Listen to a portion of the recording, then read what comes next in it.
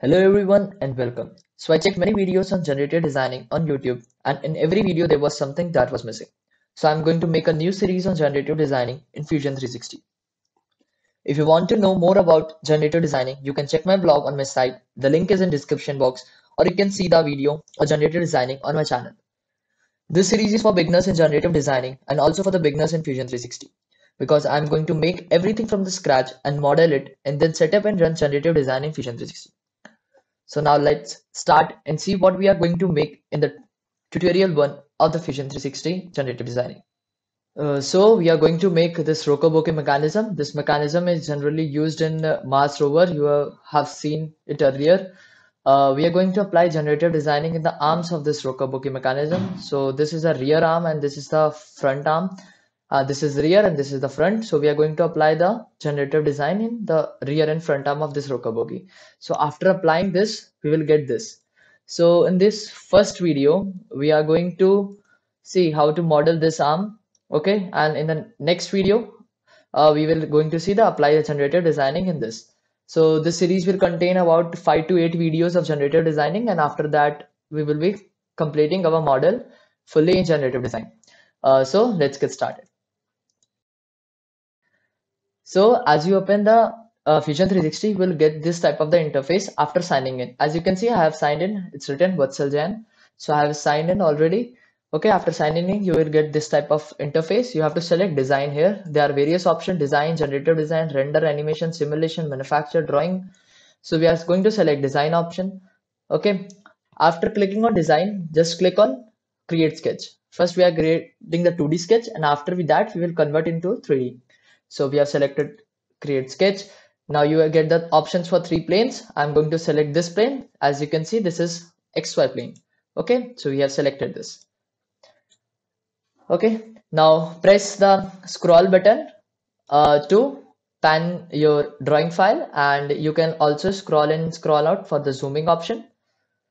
Fine. Now press L for line. As you can see, the line command has been selected. You can select it directly from here, but better the use of hotkeys is good because it will make your work faster. So after pressing L, we'll select the line command. So we have selected a line command. After that, we are going to make a line of 212 mm. Okay, and hit enter. And you can see that you have made a line of 212 mm at certain angle. And after that, again, I'm going to select the line command with pressing L, and I'm going to make another line of the length of 194 mm. Okay, by pressing tab button, you can switch between the angle and the distance. As you can see, I'm pressing tab to switch them. Okay, so hit enter. Fine, you have made this line, and after that what you have to do, it's unnecessary, just click and hit delete for it. It has been deleted here, and deleted also, it's not necessary here, delete. Fine. Okay, you can click on dimension and you can drag it them and you can move them anywhere you want. Okay, after that there is another option for a dimension. You can see here, just hit D for dimension. You can see the dimension selected. Click on this line, click on this line, and you can see it is specifying the angle. So select 103 degree. Fine.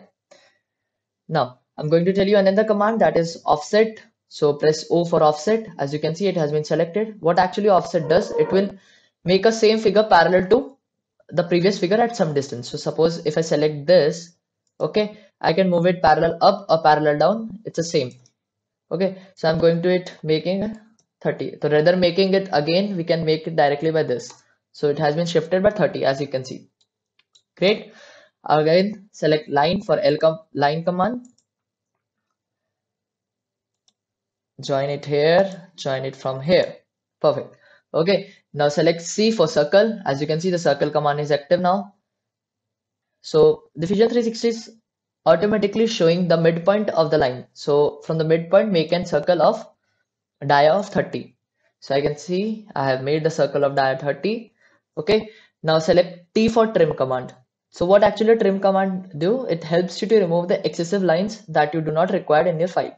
So I am hitting T, and as you can see, the scissor type figure has been selected. This is for the trim command. Okay, then I'm going to remove this and this. So as you can see, it has been trimmed. Okay, now you have to select the fillet. So for removing the sharp corners, I'm going to remove the sharp corner by using a fillet option. I'm going to do curve here. Okay, so here is a fillet option here. So select the fillet option from here and just click on both lines and select the fillet radius. It will ask you, it's given to 50. I'm using 10 mm. Okay, so I've given that 10 mm fillet radius. Great. After that, select again circle command, C for circle, or you can select it from here also. Okay, now select the circle command. So you have to make a circle at a distance of 20 from here in the middle of this line. So first select the line command, L, okay, and then at a distance of 20, hit enter. Again select C for circle and make a circle of radius of a dia of 20. Okay, so I made that and this line is extra, so just click on it and hit delete. As you can see, it has been deleted. Fine. Again, C for circle and make a circle of radius of in the line of this about 20. Great. And at a distance of 14 from the here. So I'm going to select the dimension and select this point and give them, suppose we are going to give the distance 15, not 14. Okay, so we are going to select distance 15. So as you can see, it has been selected. Fine, you have completed your sketch finally. Everything is completed. Now, oh, one thing is left. Here is a circle also. So let's again select C for circle and I'm going to make a circle of 10 mm dia here also. So now finally we have completed the leg, the rear leg sketch. Now we are going to make it 3D. So just hit on finish sketch and as you can see everything exits out and you can here. Okay, so for scrolling option you can use the scroll button for zoom in zoom out, and for if you click on it you can pan your drawing here and there on the interface. Okay, just hit shift and click your scroll button, you can move your drawing in 3D. Great. As you can see, here is a box here. Just click on the front option to get the front view. Click on the other option to get left, right, back, top, any views you can want. So I'm going to with the front view only now. Okay. Now here are other options for the 3D modeling. The first option is create. In that extrude. So I'm going to use the extrude option. I'm going to select my sketch and I'm going to extrude my figure about 5 mm. Great.